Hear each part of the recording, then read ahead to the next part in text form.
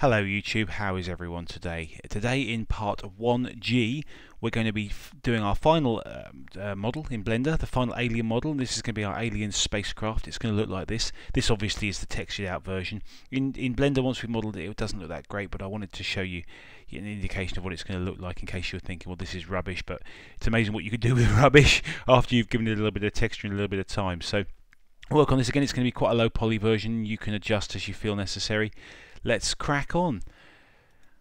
We have our Blender default cube there. Let's remove that, and immediately we're going to add ourselves a UV sphere. So go to Mesh UV Sphere. Let me quickly, before I add the screencast keys, I will set the segments down to 24, and I think I got away with 12. You could probably do less. I'm going to go with 12. I'll go with 12 for now. And see how we get on. Immediately, let me switch the screencast keys on. Start display. Usual disclaimer, might not work. Okay, we'll scale everything down to 0.5. And then Control A, rotation and scale. Go to the front view, and we're going to scale this on the Z axis. This will create that initial flat surface that we're looking for here. Okay. Let's scale down the Z a bit more. Keep going, something like that. And one thing I thought was that this edge here, probably needs to be scaled in a bit. So let's just scale it in edit mode just to flatten that out. Okay, the underside is not going to be seen much, if at all. So what I'm going to do is I'm going to select, actually I might do face select, and then just grab some of these edge loops here and just see that lot there. Okay, and then just going to X faces. Control Tab 2, an F. Okay, so we've got a flat surface at the bottom. Okay, good. We're off to a really good start. You can see how quick this is. What I'm also going to do is just do C, select those. No, I'm going to face mode. C, select those and those. X, delete faces. Okay, and that's where that's the top bit. If we just go to our model, that's where this cockpit, I guess you'd call it, would you? Spaceship cockpit. Let's do the usual tidying up and making it look smooth. Face is smooth, but we'll go over to Object Data, Auto Smooth. Quickly go to the bottom, Control Tab 2, and make that sharp. By the way, I don't know if I was clear, but Control E mark sharp here is exactly the same as edge is sharp there. I just interchange them at will, at random, depending on how my mood is and which seems closer. Okay, we're off to a really good start. Guess what? We need to do this little cockpit, like I say. So let's do the following. Let's go Control Tab 2, which we're already there. Select this and do Shift S, cursor to selected, and that'll put it, if you can see, right bang in the middle. And we can now add another UV sphere. Again, we can knock this down, probably down to something like 16, maybe. Yeah, I think that's absolutely fine.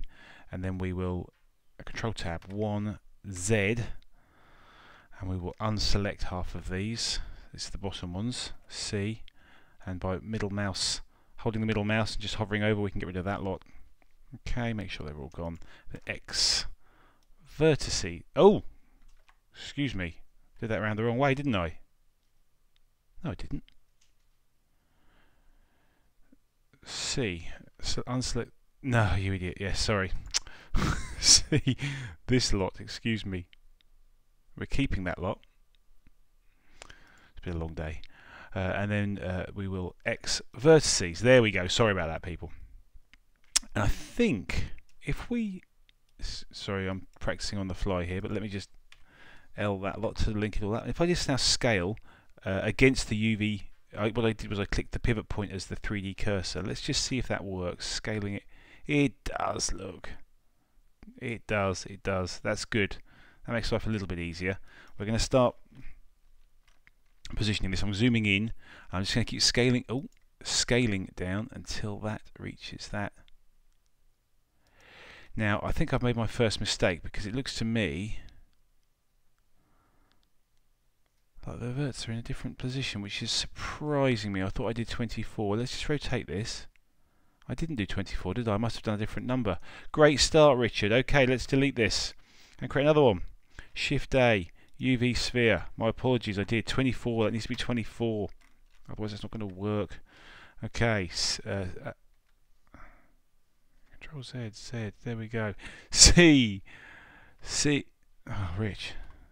C. There we go. And now middle mouse. Sorry about this, guys.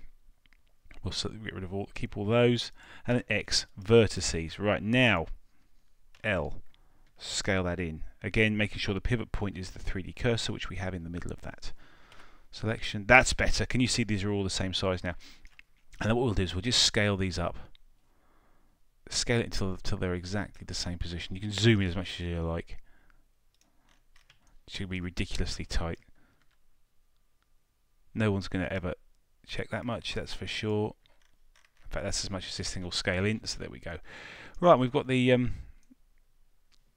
rather laborious task, although I think I'm going to do it, yep, of merging all of these verts together. They're so close together no one's going to notice, so let's just do that, and then we'll just select that, Alt-M at center, okay, and we're just going to do this over and over again by doing Shift-R, Control left click and drag, Control left click and drag, Shift R, Control left click and drag, Shift R. I'm surprised one thing about this. Actually, what we might be able to do, let's just try this. Excuse me one second. If I just do Tools and remove doubles, it's removed 23 vertices for me, and that's because the merge distance there. If I just tweak that up to say 0.2, that'll really mess things up. But if I do 0.05, that should merge them all. Oh, it's merged 65 vertices. Okay, I don't like that. We don't want that many, do we? 0.01, 23. Okay, that has merged all of our little fellas together. So that's a bit of a time saver, isn't it? Okay, we're done. I think that's basically. Oh no, I was going to add some little antenna, wasn't I? So let's do this. Let's put it into mirror mode. So we'll select this lot here, X those vertices, and add a modifier mirror on the X. Lovely. Just tab out rotation and scale, and then 3 Z. It looks as though I need to pick a side to do it on. Let's do this one, okay, and then if I do I like so, just pick a distance like that, Control Tab Edge, select the bottom edge, GG, to something that looks like a square. It doesn't have to be exact. Okay, Control Tab 3, click that. I went a bit mad on this. You could just do that, to be honest with you. I think I stuck I stuck another cube on top of it. I don't think that's necessary. I think just that is absolutely fine. Don't you? And you can see that it's still looking smooth. Ah, the whole thing's not looking smooth though, so let's sort that out. Smooth, and I think we wanted to do to that edge there, and I bet you. What's happened here? Did I get rid of that bottom edge? I must have done. Edge is sharp. Okay, that'll tidy that up. Yes. Let's apply the mirror modifier. It's not perfect there, is it? It's kind of messed that edge up a bit, but you will barely notice. What we'll probably need to do is just to start marking these as sharp. Oh.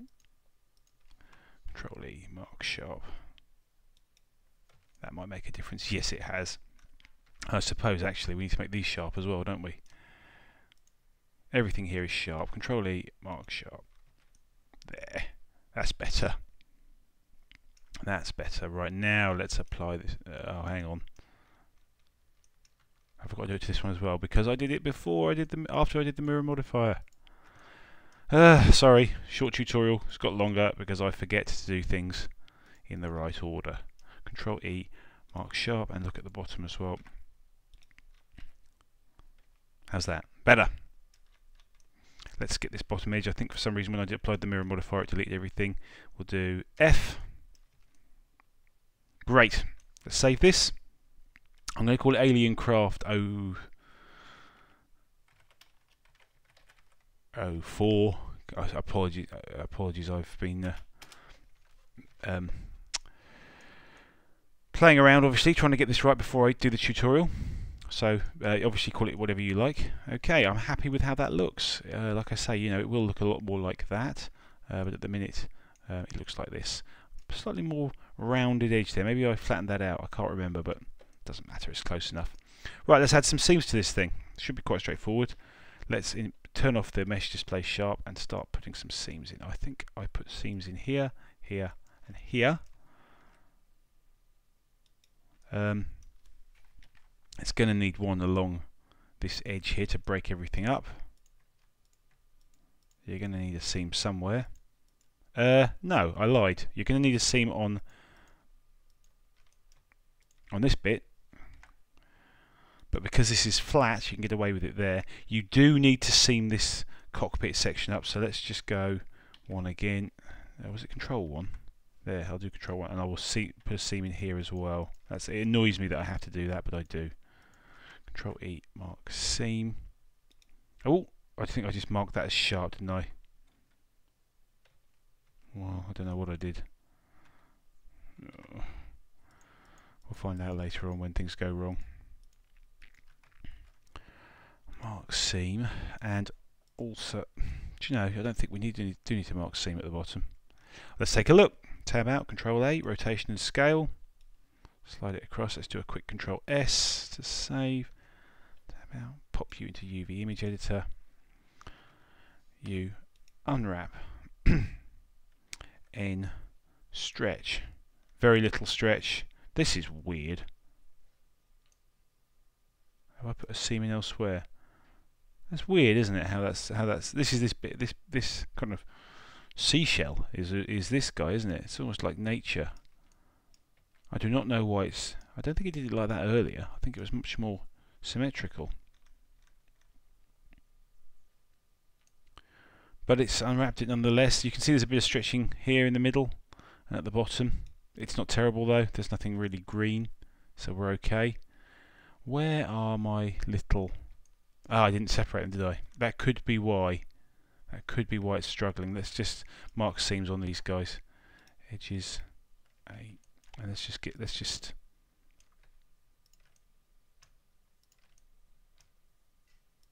I'll probably do that, can I? No. And then something like that. Control E, mark seam. These obviously are very, very small. Good. So I should keep it consistent. Do the outside like that. Control E, mark seam. Yeah, that's better. What a difference that's made, hey? Just by unwrapping those, it's cleaned up the cockpit unwrap. You can see it's blue here, and it does kind of show. But I'm not hugely worried. This is annoying. I think we'll add another seam on the other side, and so at the front even. It'll allow us to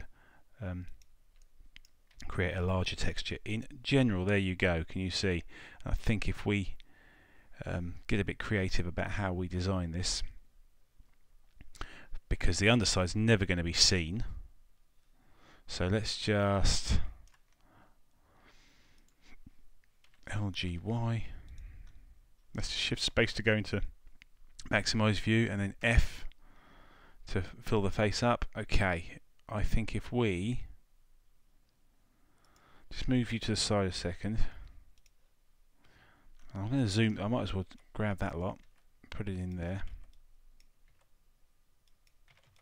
Just scale it up, we might as well. Nice big aerial if we want to do something weird with it. I want to get this lot to scale so that it fits in like that. Okay, I know that's going to mess up the bottom element. L, no, Control Z, Control L. Grab that there. And grab that. Oh, look at that! Crikey, that's going to be tight, but we can do this because I think. In fact, if I rotate it like that, there we go. Is there more room for manoeuvre? Yes, there is. Not much, but a bit.